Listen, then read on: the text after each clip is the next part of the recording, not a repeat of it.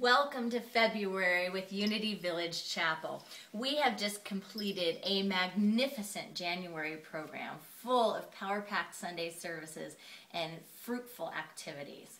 Now we are moving into the month of love. So as we celebrate the month of love, I would like to personally invite you to get connected with all of the expressions of love that are here and available at Unity Village Chapel. This coming Sunday we have a special kirtan experience after the service. Reverend Ross Campbell is going to be doing music for us in the Sunday service, and after the service he will be leading chants for unity. So if you have never experienced a kirtan, this is an amazing opportunity, and he is a gifted leader.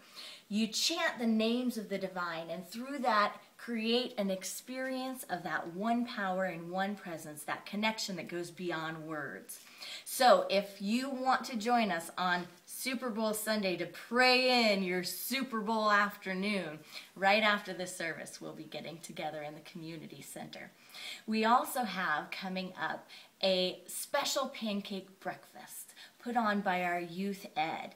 They do these pancake breakfasts to support their activities, such as the rallies that they go to and other activities that they do throughout the year. So we are delighted to be joining together in fellowship on February 10th in support of their spirit activities.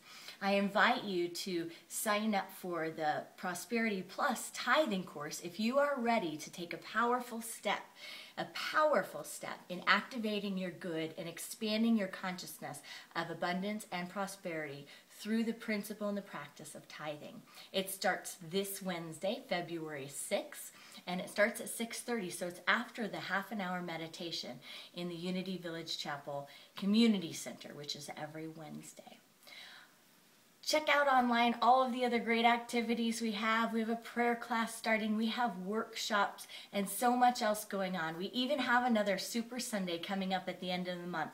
And if you were here for this first Super Sunday of the year in January, you know that it was delicious, delightful, and prosperous.